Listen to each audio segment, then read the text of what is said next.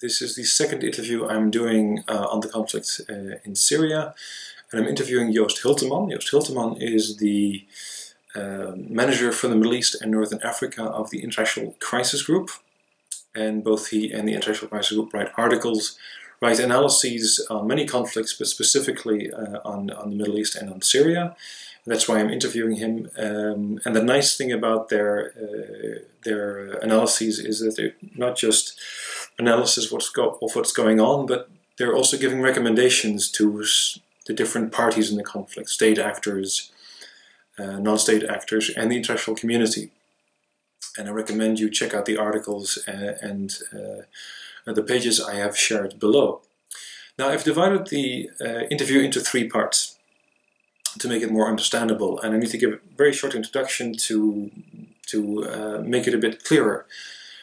There are three territories in Syria. There's a regime-held territory, there is the opposition-held territory in Idlib, and there is Eastern Syria. And we'll get to those. One way of really checking out quickly what's going on, what was really helpful, is to Google Syria live map or look at the link below, and you'll get a map of Syria where the different provinces are and who holds sway where.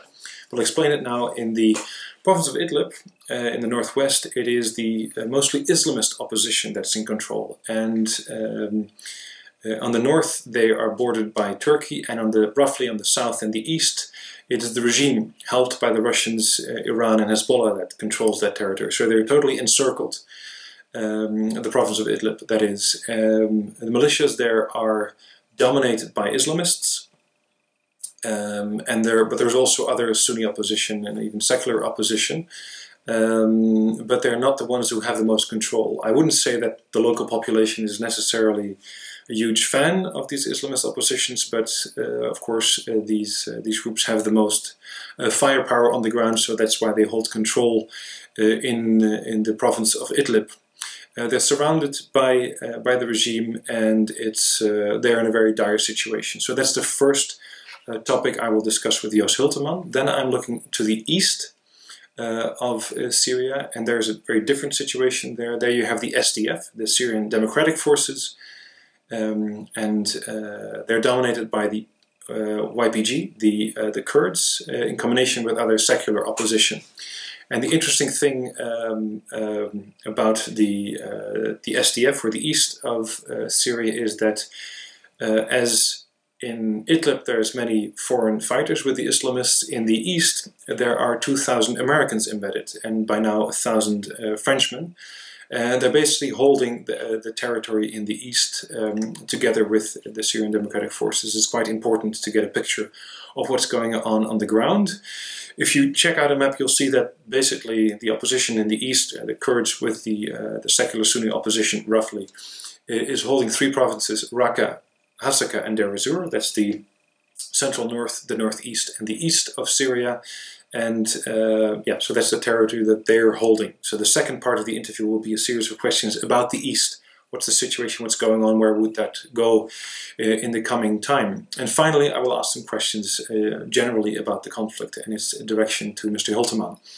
Thank you very much for watching the interview, and I hope you'll enjoy it. We currently have sort of a ceasefire in Idlib, a halting of the hostilities. It's rather fragile. Idlib is one of the two remaining areas. This one is in the northwest of Syria, where the opposition still stands.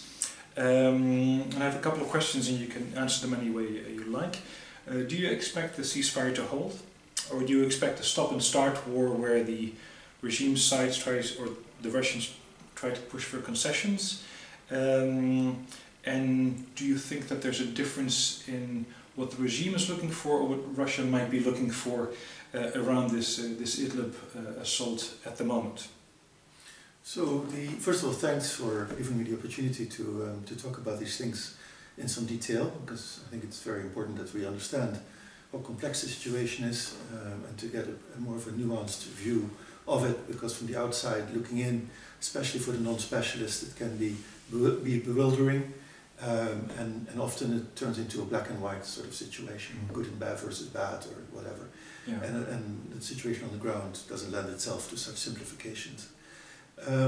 So I should say that the regime of Bashar al-Assad and the Russians are agreed that all the territory of Syria currently not under the regime control should revert to regime control, should be retaken from whoever controls it. Rebels in one case, in another case the Islamic State and groups like that, and then in the third case Kurdish groups that are not technically rebels but that do control territory that is not currently in the hands of the regime.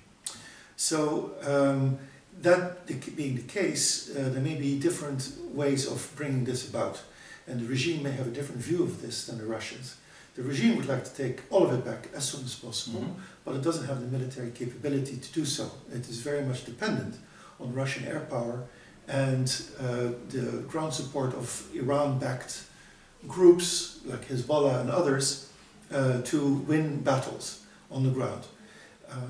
And so it has had to do it in a staggered fashion, successively. So, for example, the neighborhoods of Damascus were targeted earlier this year, and then southwestern Syria near the Golan Heights, and including the Golan Heights, and then now there was a movement towards Idlib, into Idlib province, toward Idlib town. That offensive was suspended. But suspended is the word, it's not cancelled. Clearly the aim of the Russians and the regime is to retake this area. But the Russians clearly meant for this to be done gradually and not in one shock. And there is reasons for that. We have to remember that Idlib for the last year has been a de-escalation zone. But the southwest was also a de-escalation zone, and so was eastern Ghouta, and that didn't protect them from regime offensive with Russian support. The excuse, if you want to call it that the Russians had for attacking these de-escalation zones that it agreed to, is that there were jihadist groups that fall outside of the de-escalation agreement. They were allowed to be targeted even during the de-escalation, and their presence there was an excuse then to go in and to remove them and to retake these areas for the regime. The same is true in Idlib, but even to a greater extent, because the jihadist groups are predominant in Idlib as opposed to the southwest or even the Damascus suburbs. And so it's only a matter of time before the Russians say, listen, we agree that Idlib is a de-escalation zone, but it's full of jihadists who have no right to be there, and we're going to take them out. And then, of course, in the process, you take the whole province. So that started just in the last month, where the Russians said, you know, it's time, Turkey, our partner in the de-escalation zone with Iran, that you do something about the jihadist presence in Idlib or else. And this is when the massing of troops started and some shelling in the perimeter of the province. And that led to intense negotiations between Turkey and Russia. Russia wants to proceed, but not at the expense of breaking its relationship with Turkey, because it needs Turkey to drive a wedge in the Western alliance, because Turkey, of course, is a NATO partner. And so it has an advantage in having Turkey on its side. Turkey, in turn, needs the Russians for the simple reason that it realizes that Russia can change the military situation on the ground in Idlib, and that this would be to the disadvantage of Turkey, because any military offensive in Idlib would probably send a new flow of refugees into Turkey, which is already housing more than 3.5 million of them. Plus jihadists, of course. And including jihadists who could destabilize the country in significant ways, and who could also move on to Europe, of course.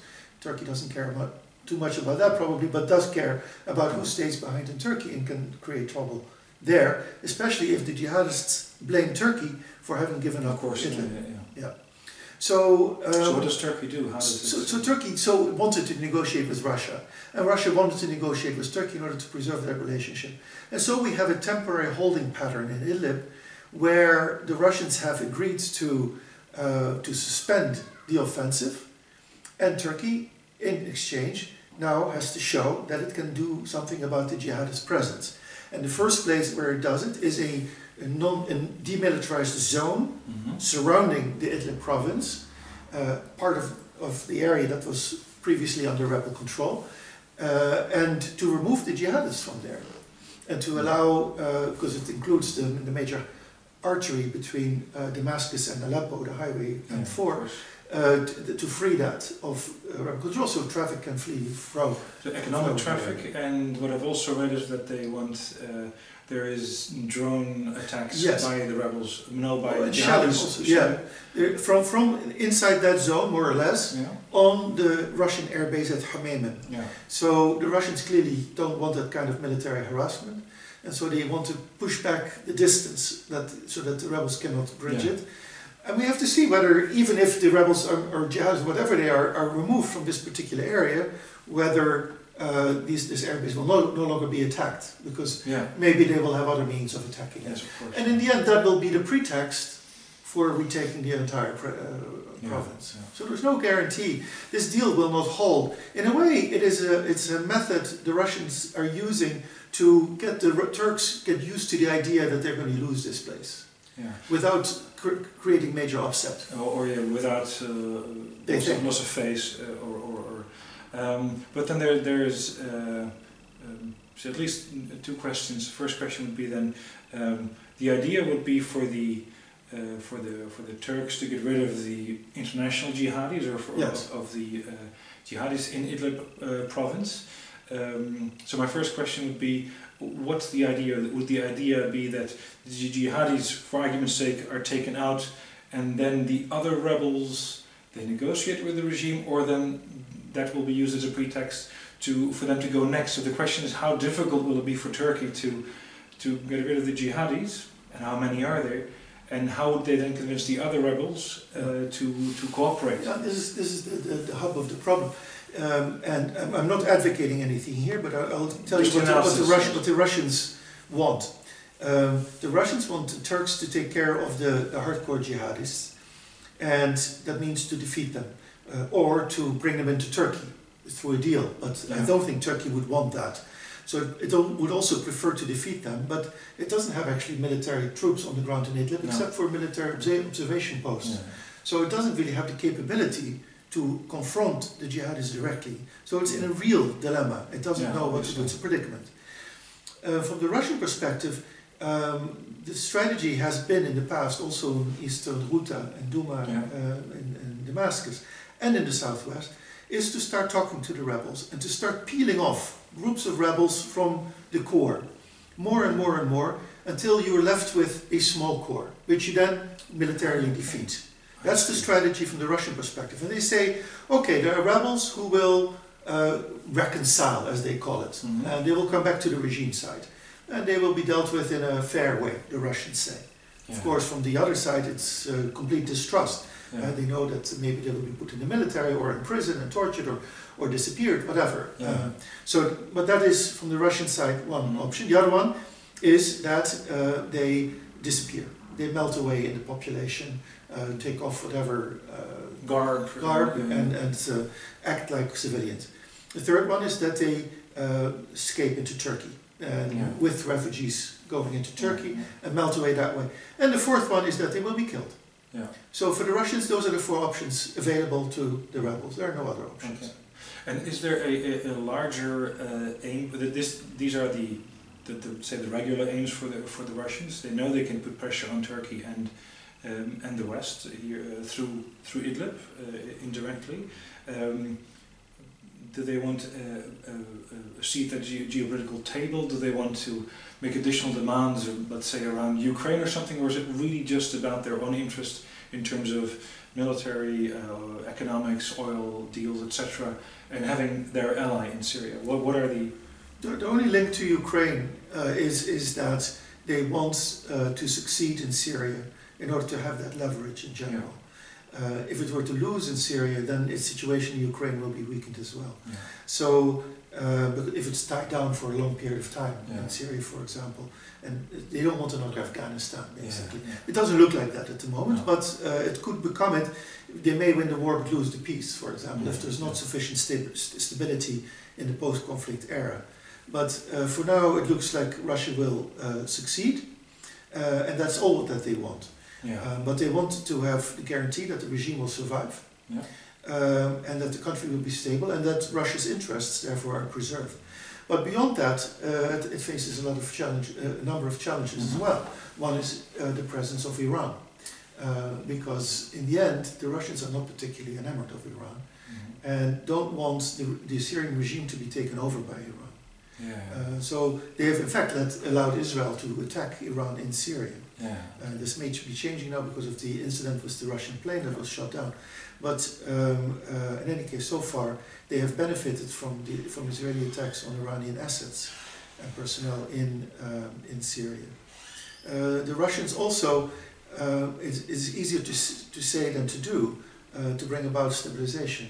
They will need significant reconstruction funds, and the only ones who can provide those significant amounts are the Europeans.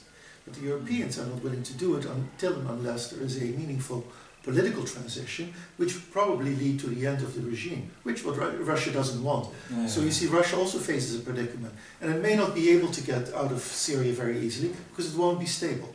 Yeah. As long as it isn't stable, military, you need to protect the regime. Involvement. Could you, while we're on the topic of Iran, Iran has had its influence, let's say, through the Shia in southern Iraq, through the Alawi or pro-Iranian regime in Syria, and of course Hezbollah in the south of, or significant parts of Lebanon.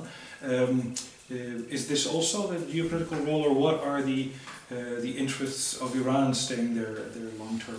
Well, so Iran, first of all, Iran has had an alliance with Syria since the 1980s, even before, with the Assad regime. Syria was the only Arab state in the Mashreq, in the Middle East, that supported Iran during the Iran-Iraq war against Syria. So they was opposed to Iraq. They were both Ba'ath ruled, but the Ba'ath didn't get along. Yeah. So, that friendship, that partnership goes back a long way.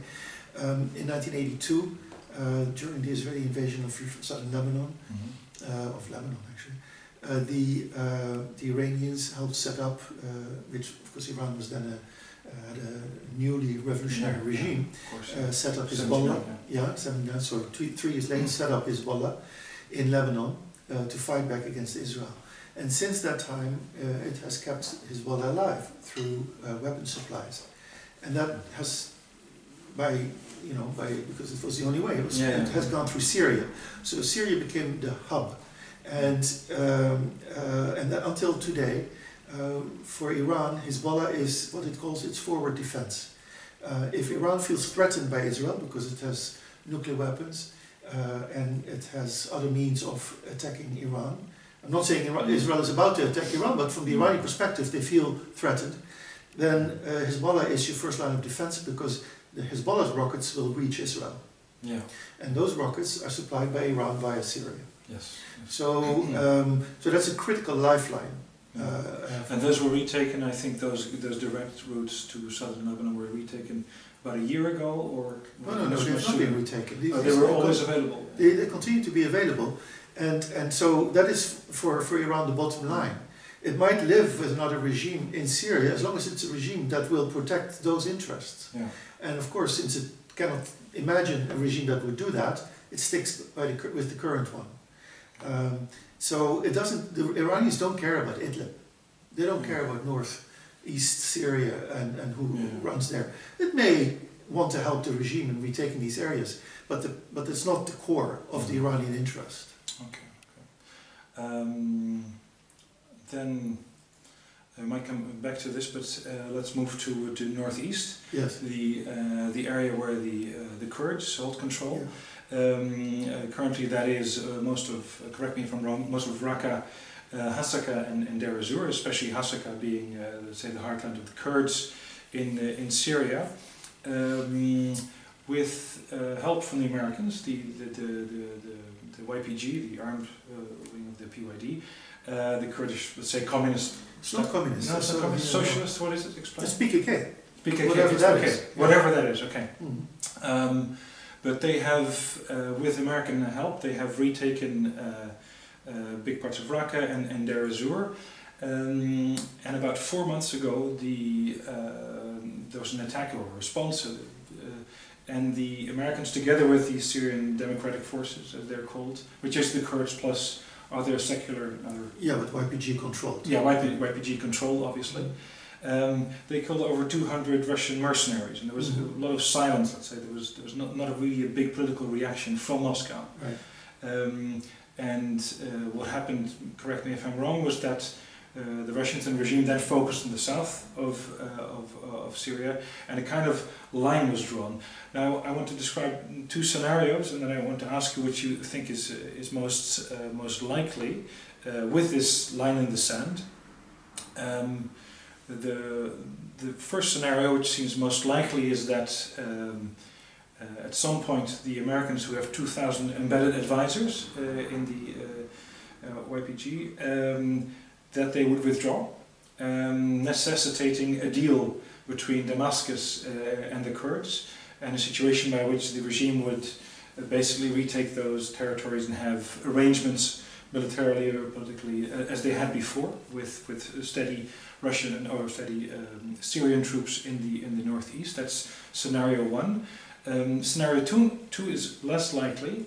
Would be that pending a deal with the Russians and some kind of negotiation between the big powers or the opposition and the regime, the Americans would keep helping the Kurds, or keep helping the SDF, contain that area, and Europe would do what Trump is asking it to do to help rebuild those three northeastern provinces, or provinces, to finance them, to help rebuilding. That would be a kind of de facto, temporary but de facto division of the country, where like now, part of the opposition holds control. Now, given these two rough scenarios, is first question, which one do you think is more likely, and what do you think Europe being asked to foot the bill of one of these scenarios, what should Europe do? So everything hinges on the American posture here. Do they withdraw or do they stay? And with this administration, that's unclear. Yeah. Because they don't have a clear, straightforward policy. Trump in March said that he wanted to withdraw all the troops from Syria, but the people around him, Bolton, Pompeo, Mattis, don't want to do it. Yeah. And who will prevail, we'll have to see as we move forward, because Trump is, of course, personally weakened because of all the scandals surrounding him, but he's still the president, and he has the final word on these decisions. So it's unclear what will happen. He wants out because he's more of an isolationist, doesn't want to have a military footprint in the Middle East. He's not different from Obama in that sense. They're very different in many other senses. And Mattis and Pompeo and Bolton, they see an Iranian threat that, well, they see three reasons for the United States to stay on the ground. One is an Iranian threat that's emerging, possibly a land corridor through Iraq, Syria to the Mediterranean, that would threaten Israel. Secondly, the continued presence of ISIS holdovers who may come back if there is not sufficient stabilization that would discourage them from coming, or prevent them from coming back. And thirdly, it's leverage in any negotiations over the future of Syria and the future of the regime in particular. So from a rational point of view, that makes sense. From the American point of view, if that's what these are the three goals, then keeping a presence, military presence on the ground makes sense. I'm not advocating, but I'm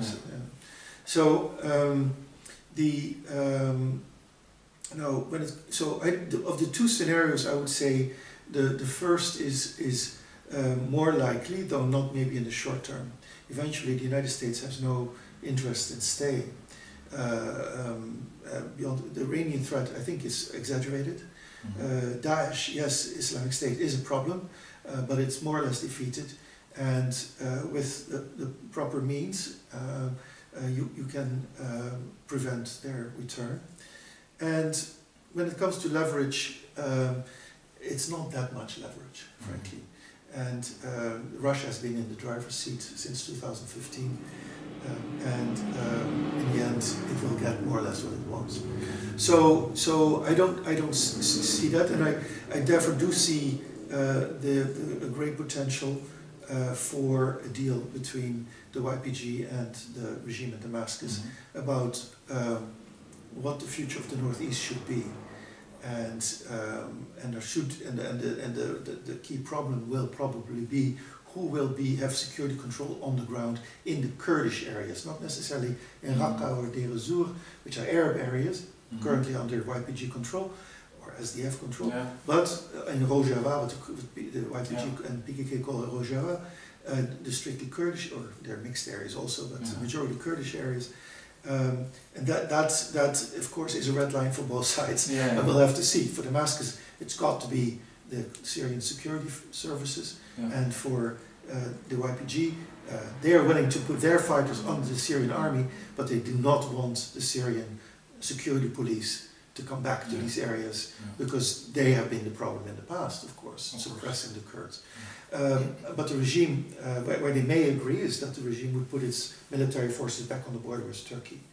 And that might also be enough for Turkey to accept such a deal, though I don't want to predict that Turkey will be satisfied with that. On the issue of the Americans wanting Europe to help with reconstruction, you said development or reconstruction in these areas. I don't think the Europeans would, from the discussions I've had here in Brussels, the Europeans will not agree to this, because they support the territorial integrity of Syria and don't want it to be partitioned. And so while they are not happy about the regime coming back to these areas and want the regime to be gone and to be a meaningful political transition in Damascus, they also will not support any kind of reconstruction in areas currently not under regime control, because that could lead to partition, or it could lead to a regime takeover with a gift. Reconstructed areas, which they're not going to make that gift to this regime. So. But is it not, if you think of European interests, let's say in return of some refugees or in preventing future migration, would it not be in Europe's interest to develop these areas anyway? I mean, I know there's a taboo on it for the exact reasons you've just described, but would it not be likely that they would want to anyway, or that the Europeans might want to show, look, here's some opposition-controlled currently area, and they're doing quite well. We can use this in leverage in some kind of future arrangement, or has Europe in a way capitulated to the idea of total control by the regime under its own conditions? Well, so the question is, Europe may have understood that the regime is going to regain control over all of Syria. It may not like it, it may not want to support it in any way, but it may accept that it's happening. So it can withhold reconstruction. Now, there is a flip side to that. If it withholds reconstruction, then these areas will remain in a very poor state, and you can expect out-migration from them, in addition to all the refugees that are already in Europe. And so what choice does Europe have? If it says we accept the regime's return, okay, and in addition we're going to help with reconstruction, when in fact the argument has been that there can be no stability in Syria under this regime, because it has already shown before 2011, and especially after 2011, that it has a very bad approach to its own citizens, and has killed hundreds of thousands. So what kind of stability is that going to be, and why would any Syrian outside currently regime control areas accept that control, even if they're forcibly put back? Will there be stability? No, these people will of course continue to rebel in maybe different ways than now in organized groups, but you can have continued instability in many other ways. Yeah, of course you could have groups going underground and doing bomb attacks, of course, and that could take a long time, keeping the country unstable. Just one question about the regime. It does seem that for historical reasons and political control reasons, it is very much the Assad family and that that's the backbone of the security apparatus of the country. They Yes. seem very well in control, unfortunately. Well, we've often seen with regimes that despite sanctions and military attacks, it's usually the civilians who suffer and die, and the regime, the core of the regime that survives. Saddam Hussein is a very good example. Eventually he was brought down by a massive military intervention. But until that time he had been under sanctions and military attack for 12 years. And people, the whole middle class was basically destroyed, pauperized. And that's why things collapsed in 2003, by the way. But the regime held out through this period. Quickly to Turkey and then to Iraq. Turkey started very much out, let's say, improvising, supporting first the Sunni uprising and then different rebels against the regime when they saw that the Kurds were gaining a lot of autonomy. They very much saw that, or still see that as their primary interest because of the PKK in the southeast of Turkey. With this priority now with Turkey, what are, let's say, the additional deals that Turkey is going to make or is likely to make? That's difficult to predict. But what are the long-term interests for Turkey? We're having 3.5 million refugees in the country. With it looks like they're also likely to, like before the war, make a deal or to get closer to Damascus again to make some kind of arrangements. What are the interests of Turkey, let's say, in the next year? Okay, no refugees, no jihadis into Turkey, but what are interests and how theoretically could they be served, or at least let's map what are the Turkish needs for the coming years. So the three top priorities with regard to Syria are to defeat or push back as much as possible the PKK and its various tentacles in the Turkish view, the YPG, PYD and all the groups there. So not the Kurds. What they oppose is a PKK-run Kurdish entity. Of course, they accept the Kurds in northern Iraq as an ally.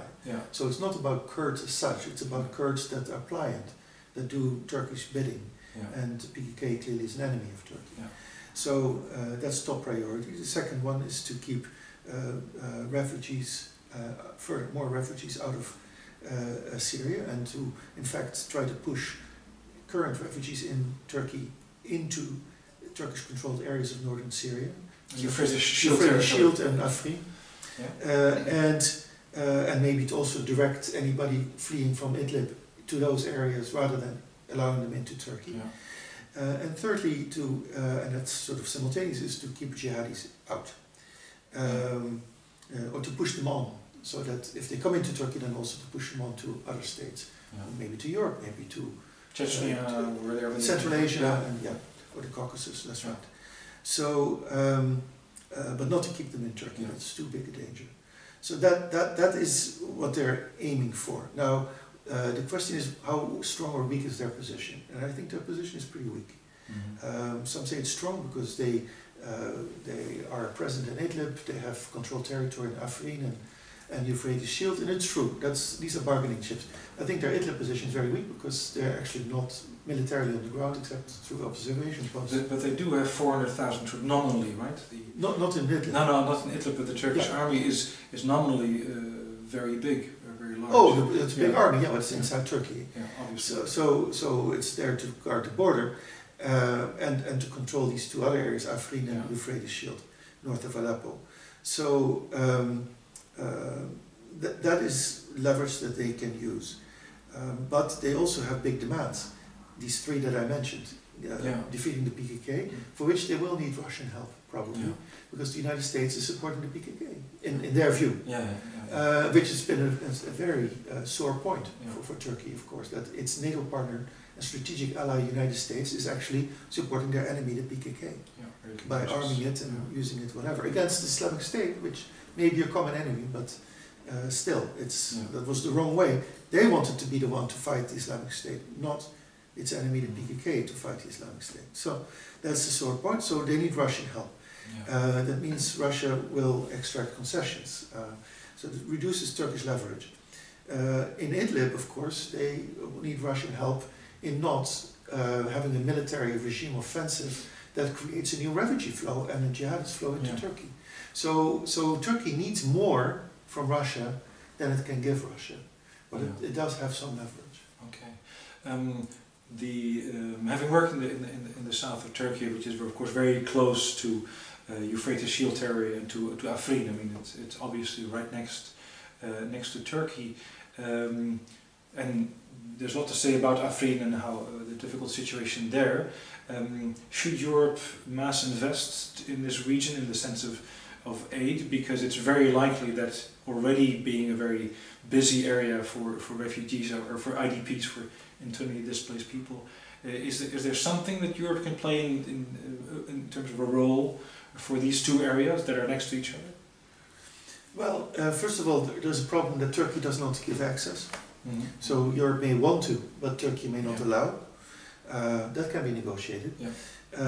And secondly, from the European perspective, it can only be humanitarian aid. In other words, to prevent people from dying. They're certainly not going to provide help for reconstruction, because again, that would lead to partition, which they oppose. So, and the same for the Kurdish held areas, by the way. So the Europeans are not, they may help with stabilization in the Kurdish areas, but that's in order to prevent ISIS from returning. But they will not provide support for the stabilization, but not reconstruction. That's right. Okay. That's a clear red line for the until now. Until now. Maybe that's something to come back to in a moment. Let me briefly go to Iraq, which you've written many articles both about the Kurdish north as well as ISIS. The Sunni Arabs in Iraq are still very much excluded, it seems, from political power and the economic benefits of the oil industry, and a lot of the support for ISIS comes from these areas, obviously, and is a result in a way from the development since before, but also especially since 2003, of course, with the invasion. Now, with the politics not really changing that much in Iraq, correct me if I'm wrong, is this impetus towards Syria, or towards an ISIS 2.0, an underground ISIS, will this persist because of the situation in Iraq, and will this influence Syria, or is it likely to be controlled either by the regime or by the Kurds? Well, the thing is that in both Syria and Iraq, let's say a post-conflict Syria, which we're not there yet, but and the current Iraq, the central state has been tremendously weakened by the events of the past 15 years. So in Syria since 2011 and in Iraq since 2003. Which means they cannot really exercise effective control over many areas. And they can also, because of the corruption that has accompanied UN sanctions in Iraq in the 1990s, and then with the new influx of cash with the US occupation after 2003, that corruption has gone way up, and that also means that there's less money for reconstruction and stabilization in areas that we needed the most because they were destroyed in the fight against the Islamic State. So cities like Mosul, Ramadi, Fallujah have sustained heavy destruction, more in Fallujah and Mosul than in Ramadi, and that's where, of course, the grievances were strongest in the first place. So if there is no reconstruction in these areas, obviously those grievances are going to persist, and that means that there will always be fertile ground for renewed insurgency. And whatever you call it, ISIS 2.0, or the group will have a new name, it doesn't matter. We're talking about the same thing. It's the same old. It's what used to be called Al-Qaeda in Iraq. And it's very likely that this will happen if, in fact, there is no sustained effort by the central government in Iraq to address this in a way that doesn't further aggravate the local situation. I mean, we're talking about camps for internally displaced people, mostly families of ISIS, but also many other families, where everything is lacking, basically, except maybe food. You know, what's it like to grow up there for children? If they cannot live a normal life and have opportunities that other young people have to a greater extent in Iraq, even though it's a general problem, then you can see the resentment building up again. Yeah. And you're saying that the central government needs to address it. Are they likely to? Is there anything that outside pressure could do? Because there's been the policy of the dominated by certain Shia parties central government of Baghdad. What should happen? So some pressure is helpful in this case for the government to actually steer reconstruction funds in that area, or to allow reconstruction funds to go to these areas, if, for example, it is disbursed through the United Nations or international organizations, NGOs and whatnot. So that could happen. International pressure would help. But you also have to see it from the point of view of the Iraqi government. So on one hand, they might be willing, if there's a prime minister who is open to that, and I think Abadi was somebody who was open to that, but it's not able to do it because of the pervasive corruption that is there. A lot of money just simply doesn't make its way, even if you say, spend it on that. It disappears in people's pockets. So there's that problem. Then second, there may be people in charge who don't want this to happen. And that you will find this especially among Shiite Islamist parties, emphasis on Islamist, because these were the ones who suffered the most under the previous regime. And these are the ones who associate the current groups in the Sunni areas, not necessarily ISIS, but any kind of protest opposition with the previous regime. Yeah. And they say, so it's basically a fifth column, and we don't want to give them the tools by allowing them to reconstruct to rebuild their areas, don't want to give them the tools to then fight us. Yeah. So they're paranoid. Yeah, it's catch-22. And is there some kind of idea over time for reconciliation or changing this attitude? I mean, that's a very deep question. In any conflict this is possible. We have seen conflicts where reconciliation worked very well, South Africa for example. We have seen cases, and there may be others around the world, I'm not a specialist on this, but we've seen also cases where it didn't. And when these issues are not addressed properly, then conflict will recur, maybe after a generation, maybe in less time, maybe a bit longer, but in any case it will come back. And I think at the moment in Iraq, it's more likely to come back than to not come back, simply because there is no concerted effort from the top to affect reconciliation. Yeah. If we look at Syria and the surrounding countries, say you've recently, I think in Germany, done some scenario exercises, and I have a question, just a general question in this direction, is looking at the way Iraq is developing the situation in Turkey and Syria.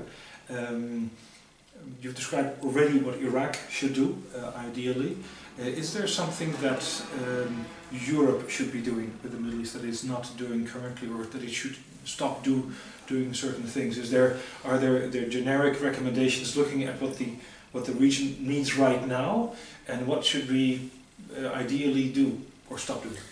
Well, Europe is in a very weak position, because for the longest time it was American hard power wedded to European soft power that managed things in the Middle East. Not always very well, but anyway, it managed it. Yeah.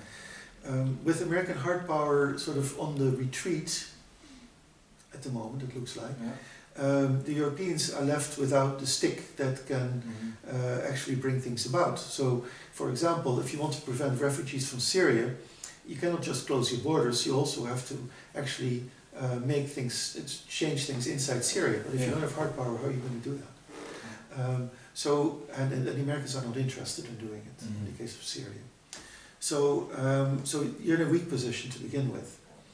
But first of all, I think what is sort of strategically important is that Europe should not make things worse in the Middle East.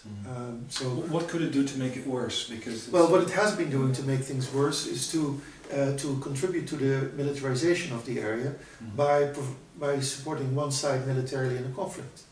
The conflict against Daesh, for example, in the end was a military conflict between a coalition of states of which European member states were part, and the Islamic State on the other side. in that kind of conflict, you are arming groups, sub-state actors, non-state actors, that have their own political objectives, Kurdish groups, and maybe other groups, Syrian rebel groups. And that can be very problematic because they have different political agendas, which you may not agree with, but you may accept for the moment because there's a bigger enemy to fight. They may violate the laws of war and so commit human rights abuse, to put it in simple language, maybe war crimes, it's very serious abuse. They may be criminal outfits or engage in crime, even if they're not criminal outfits as such, they may still engage in crime. They may not control their fighters and their equipment, and that may go to other groups that are jihadists, for example, because it's a very fluid environment, and so you cannot really exercise remote control over them, and that may also work against you, may boomerang on you. So all of this, it militarizes the situation, it makes it worse, and any militarization will add to the refugee flow, and will not diminish it. So in the end, there has to be a negotiated solution. But again, Europe has less leverage because it doesn't have the hard power.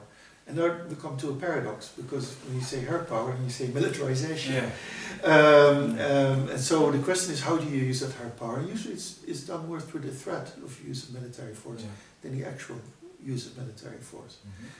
But at the moment we have nothing. The only thing the Americans say, if you use chemical weapons again, Monsieur Assad, then we will show you what we'll do.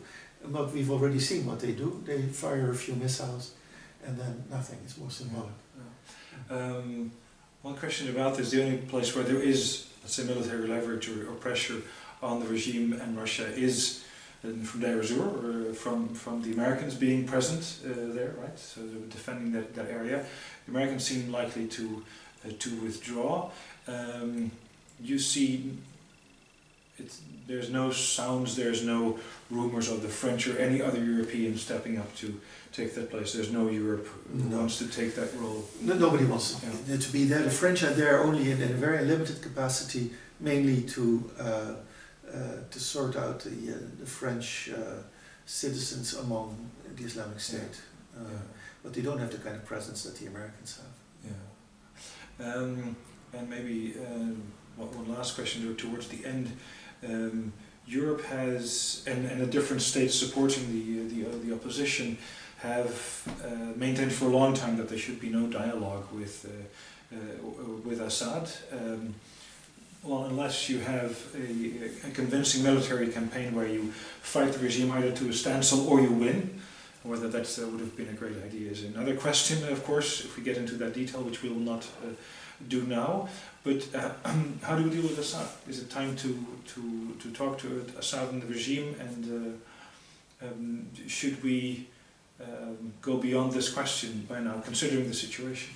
Okay, so I should be clear about who's we in this case, because we as a crisis group will talk to anyone. But we're not giving advice or support or anything to any actor. We're only trying to understand and try to reflect points of view so that everybody understands what everybody else thinks and what motivates them, what drives them. But if we talk about we as Europeans, for example, it's a different story. The EU, until now, holds the position that it cannot talk to the regime. But there may be member states that are more eager to talk to the regime and maybe do business with it, that there's financial benefit from when reconstruction starts. So can the EU maintain its unity? That is going to be a key challenge. But they have moved back into Beirut and to Lebanon. From Lebanon, there's been more contacts. I think not with the regime directly. Not with the regime directly, but I did have the idea working there that there was some, at least some, because many embassies were closed, but other very low-level contacts, are they happening, or? Low level maybe, but I know, of course, that there are indirect contacts. So, first of all, the European Union is providing humanitarian aid to regime-held areas. Of course. But it's channeling it through the UN and other groups. They speak to the regime. The UN does, of course, because Syria is a member state of the United Nations. But the European Union as such does not. Of course. But it can well be, and I wouldn't be surprised to find out if Some member states have ongoing contacts with the regime, yes.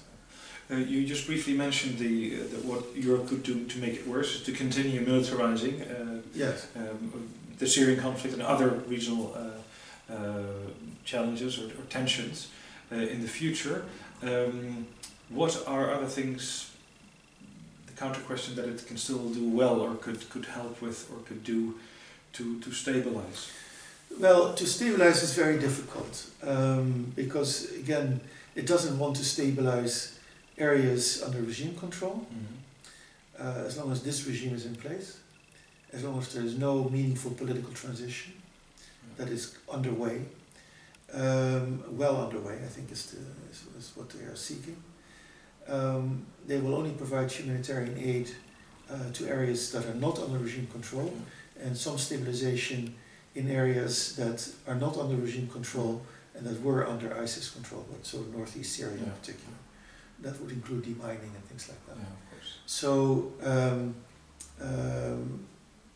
if you don't want to deal with the regime, but the regime is retaking the entire country, then you don't have much leverage. No. And that is the dilemma that Europe finds itself in. But it can do more, probably, to support the refugees in the surrounding states, in Jordan, in Lebanon, also in Turkey. Especially Lebanon has, of course, a huge absorption problem, and faces a challenge that no other state faces. Mm-hmm. Certainly not the Netherlands. Jordan likewise. And imagine all these children in camps or not in camps, Mm-hmm. who are deprived of a normal life and education. They will get some, but could get much more if more funds were available. But the dilemma there is that you have to be very careful in supporting refugee populations without at the same time supporting local populations, who will otherwise become very resentful. Yeah, this is, you often see now that there's a certain percentage Yes. of the aid, or Wisely. I've worked for non-profit organizations working in the area, and there was a percentage of Turks or Lebanese that had to benefit from the aid as well, and that's really come the last 2 years more intensively, and also the demands from the local governments. If we look at the amounts needed for this, the needs are humongous. I mean, 700,000 at least, I think, in Jordan, million and a half in Lebanon, 3.5 million in Turkey. Are we as Europe, being a bit stingy in dispersing funds? Well, I don't know about the funds, because frankly I don't specialize in this, and I'm not sure if you can always spend more, but it also has to be an absorptive capacity among the executing agencies and then the host governments. Yeah. So that's a bit hard for me to judge, but we have to keep in mind that compared to the problem we face with refugees, these countries have a much bigger challenge. But the difference is that it is much less controversial politically in these countries than it is in Europe. Yeah. Because we've seen that the arrival of many refugees here has had a backlash in politics with the rise of populist, anti-immigrant, anti-refugee parties. Yeah. And that could actually make the situation much worse, because if these parties take control and take a much tougher stance toward the situation in the Middle East and contribute to the further militarization, then in the long term the problem is just going to get worse and not better. But could it also not be possible that under the influence, which would be indeed counterintuitive, because these parties do not seem very much focused on, let's say, helping people over there, although some do argue that it could also be that as a counter-reaction we could do the calculation and say, okay, this is what it costs to take care of migrants and refugees here. Why are we only spending, because I've had a little bit of a view on the budgets, because as an NGO worker, sometimes you apply for funds and you see what you apply for and you see what it costs in the Netherlands and Germany and in Sweden, where I've looked at especially Sweden and the Netherlands, I've looked at the figures, and they're enormous. They're really, you could give hundreds of thousands of people decent pre-war salaries from the money we spend on integrating migrants and refugees here. So it might also be that certain parties might opt for saying, well, we should be more generous locally because we're going to pay this price one way or the other. Whether here or there, we might as well spend significantly more locally in the Middle East, helping the countries you've just mentioned, rather than waiting for people to arrive into Europe. Is there anything the general public debate about Syria now is currently missing that we haven't covered? You say, well, this is another point or analysis or advice that the crisis group or you give that we haven't covered? No, I think when it comes to Syria, that's pretty much, these are the main issues. Okay. And when it comes to refugee populations in Europe, that's not my mandate, my remit, so my area of expertise. Okay. Thank you very much for this interview and your analysis, Mr. Hiltermann. Yeah, thank you very much. Thanks for the opportunity.